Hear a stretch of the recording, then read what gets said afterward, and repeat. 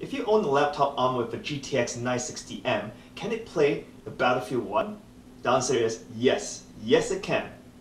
But what setting works best? Well, it depends on you.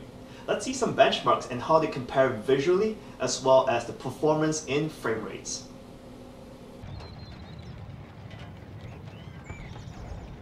Do something, Edward!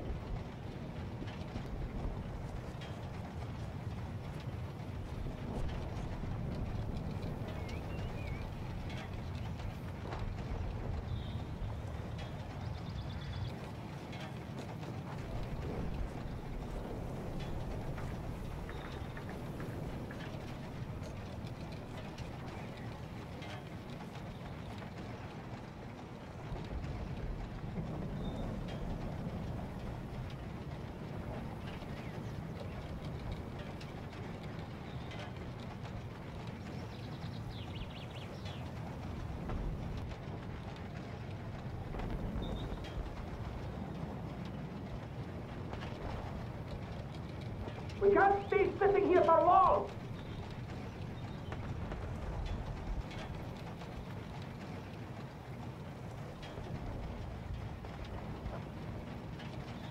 We can't stay sitting here for long!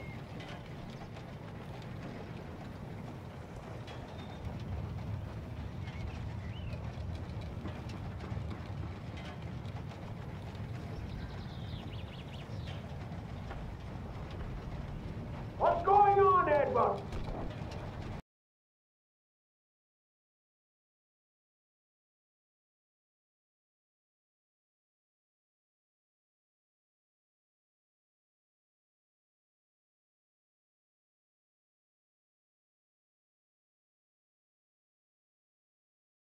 So here are the results. I concluded that for the small change in resolution, I can gain up to 18 frames per second in the low detail setup.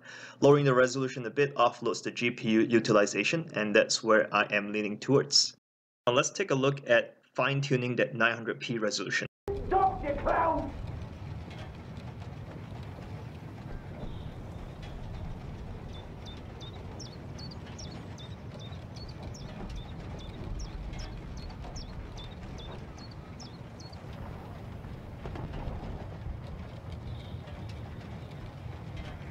We can't stay sitting here for long!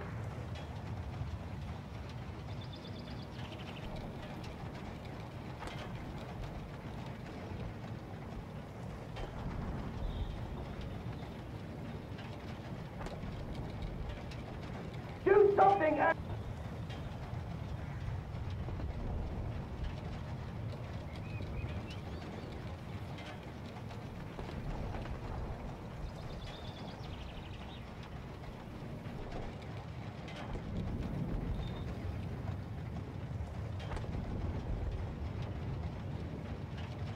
Do something, Edward!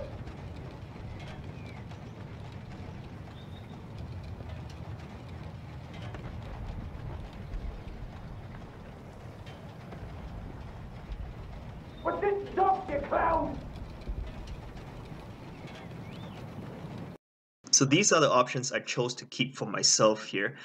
Texture quality as well as terrain quality highly depends on your video RAM capacity.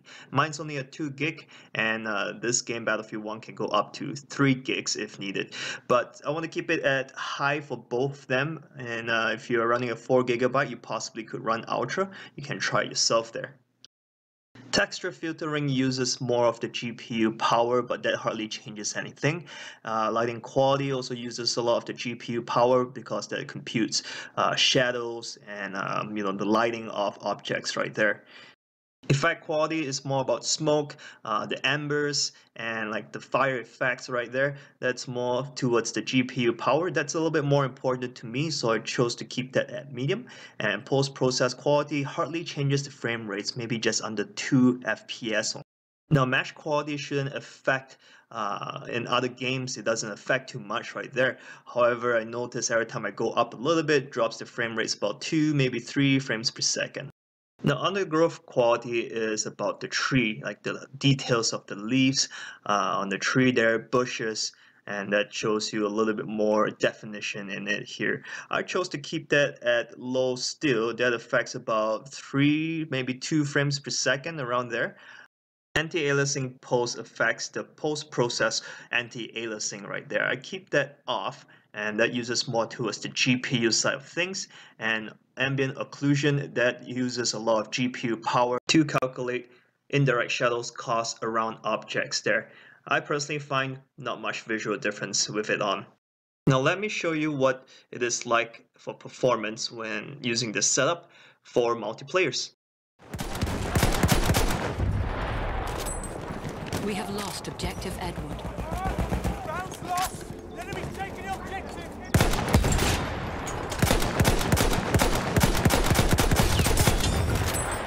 Good shot! That's an enemy scout.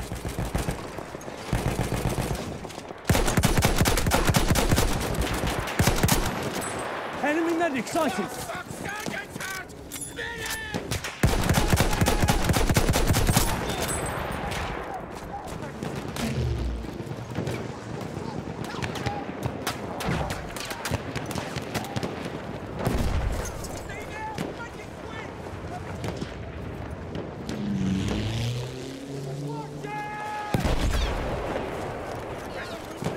Okay, now we're moving.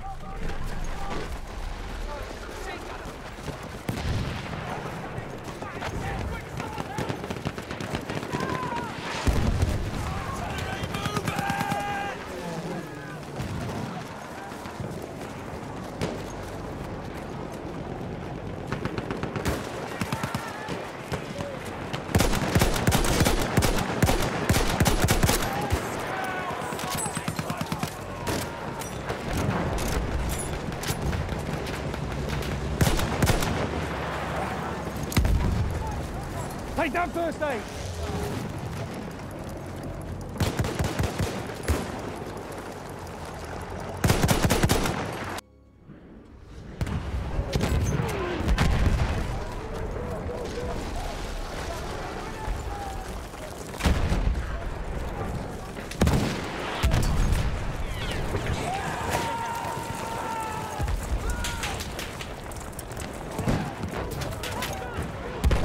You're wounded.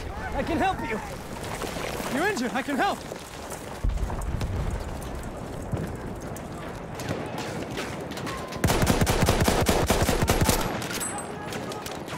Chief, I need help. Behind you.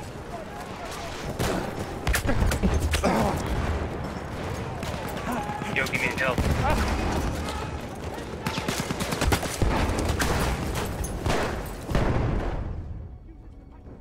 So use this recommendation as a guide. Every laptop's different.